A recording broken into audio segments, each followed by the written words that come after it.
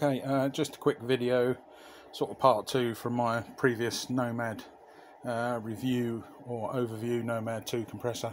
So I'm actually filling up my Reximex regime.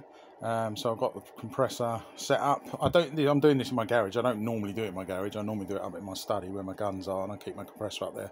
But just for the purposes of filming and keeping out of the way of the wife, I'm doing it in the garage. But I wouldn't normally do it here. So the Nomad is on. You might be able to just hear the faint hum of the fan. When you've got them plugged in and switched on, the fan is on automatically, a sort of background fan.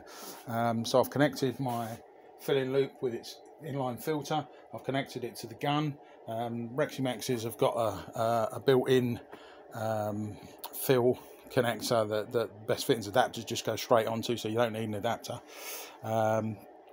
It's at about, let's have a look. It's at about 120 bar. You can actually fill the Reximex to 250 bar, but I generally only fill it to just over 200, about 210, 220. So I've set my gauge to just over 200. And now I'm going to switch on. You've got two switches on the Nomad. You've got a power switch. So when you switch that on, that puts the main fan on. So you'll hear it kick in any minute now. There you go. So that's on. And then when you press the second button, it actually turns the compressor, the pump on. So that's what I'm going to do now.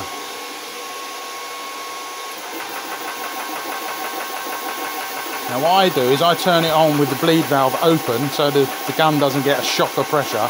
And now I'm going to slowly close the bleed valve, which will then start charging the gun.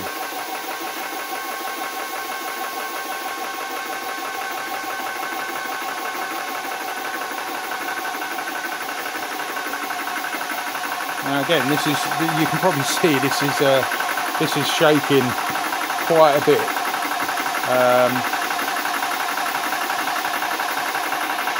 Because it's on my chair in my garage. I'm going to move it away so hopefully you can still hear me. They're not that noisy. I'd say they're sort of on a par with a vacuum cleaner. And normally when out on the floor in my study, it's not shaking like that. It's obviously only shaking because it's on this chair. Let's just see, make sure the gauge and the gun are going up.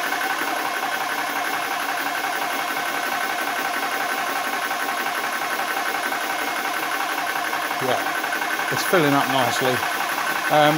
You also have a load on the top of the unit. You have a load gauge, which is normally, they recommend it never goes beyond 30.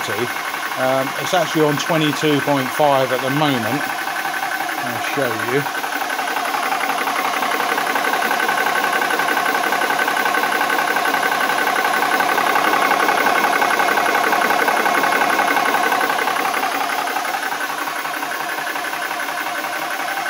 Yeah, so that's on 22. It goes up. It normally goes up to about 24, 25.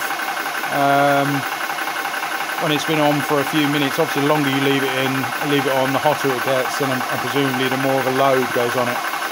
I'm not going to leave this video running because it normally takes about 4 or 5 minutes to fill this gun.